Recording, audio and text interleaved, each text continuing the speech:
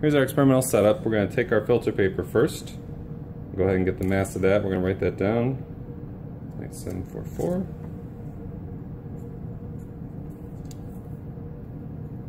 Our initials on that. Let's make sure it hasn't gained too much weight. Alright, 0.746. Okay. So this is our wine here. We've got a little over 20 milliliters. Say 21.0 milliliters. And the first thing we need to do is we need to make sure that the pH of this is sufficiently above 9 for us to proceed. So we're going to take our pH meter here. We're probably going to start off with a pH of around 3 or 4.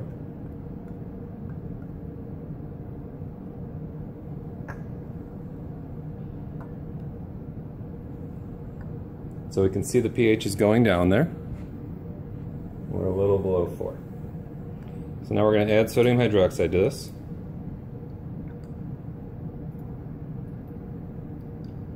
Get that pH to rise up.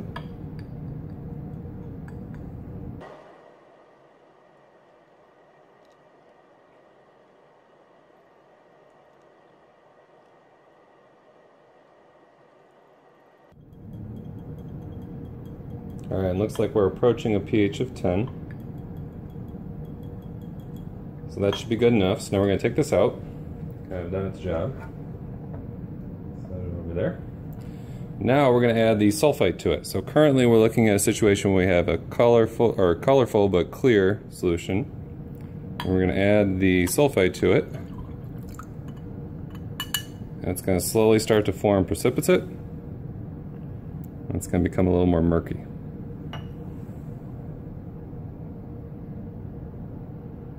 So the strontium from the solution is precipitating with the sulfite. And then we're going to go ahead and let that sit for a little bit. Then we're going to filter it and see how much our mass will go up. So now we're going to go ahead and put our filter paper here. We're going to get it to fold by pushing down on the center. Get our cone shape, and then we need to pour some of the solution in here. Get that to stay in place.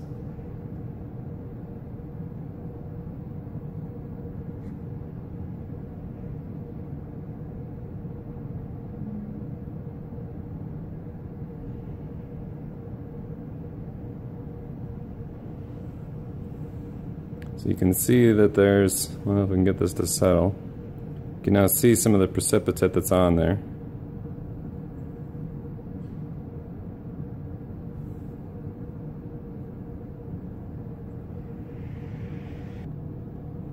So this might work a little better. So you can see the very clear writing right there, and then they got the precipitate there that's making it fuzzy. So all we're going to do is we're going to take that and slowly put it through here. And then we're going to wash and dry our filter paper, and then we'll get the mass, and we'll be able to figure out how much strontium sulfite there is, and then we'll be able to work backwards to figure out how much sulfite was in the solution in the beginning. So here we are a day later, and here's our 0.746 gram filter paper, which is now up to 0.971 grams. So from that we can figure out how much strontium sulfate is on the filter paper and work backwards to figure out how much sulfate was in the wine, and then we can figure out the parts per million or concentration. That's not potentially all strontium sulfate, it could be something else present, so this will be the maximum limit on what that sulfite content could be.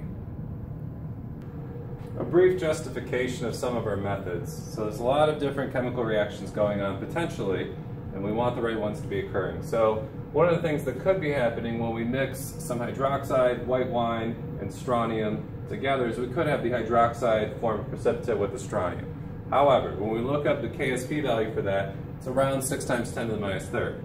So as long as we can keep our wine at a pretty low pH for the basic range, then we're okay, because if the pH is 10, that means our hydroxide is 10 to the minus fourth. Well, if we're looking at that quantity squared, we're well below this, even at low concentrations of strontium. Now the strontium that you're seeing added is a little over 0.6 molar. To get a little idea behind that. So we're looking at 0.6 times 10 to the negative fourth squared. We're significantly lower than this. We're looking at 10 to the negative 9 instead of 10 to the negative third. So we don't have to worry about that being our precipitate. For the strontium sulfite, on the other hand, we want this to be precipitating, so we need a large sulfite concentration and a large strontium concentration. Fortunately, our K for this is much smaller, so it's much less soluble. So we will see this precipitate out at pretty small concentrations. Our strontium starts as 0.6 molar, a little above, but there is some dilution, so we're at about maybe 0.2 molar when we're all said and done. But if we take 0.2 and figure out what this needs to be then, well then this needs to be 2 times 10 to the -7th molar. So the big question then is, how do you get the sulfite to kind of come out? And the problem is that your sulfite can be in one of three forms. It can either be in the sulfurous acid, in which case it's mostly SO2 and water. It can be in the bisulfite form, or it can be in the sulfate form. And so to figure out what you're going to have for that, you need to look at the Pka values of the sulfurous acid. So the first Pk is where we're going to transition from this mixture and this mixture. So at a pH of 1.9, we should have relatively similar quantities of these two things. At a pH of 7.2 is where we transition from the bisulfite to the sulfite. And so if we're at a pH of 7.2 or above, then we're looking at a point where these two are either equivalent or there's more of this. So at a pH 1 unit above the second Pka, there will be 10 times as much of this as this. So by the time we hit 2 units of pH above 7.2 and we're at 9 to 10 range, we're looking at now 100 times more of this than this. So effectively we can consider it to be all of this and none of this at that point. So that's what we're dealing with, and that's why we're pretty confident that the precipitate we're seeing is from the strontium and the sulfite rather than the strontium and hydroxide, based on the solubility of this being much greater and based on the fact that we've raised our pH well above that second Pka to where we're mostly predominantly in the sulfite form as opposed to something else.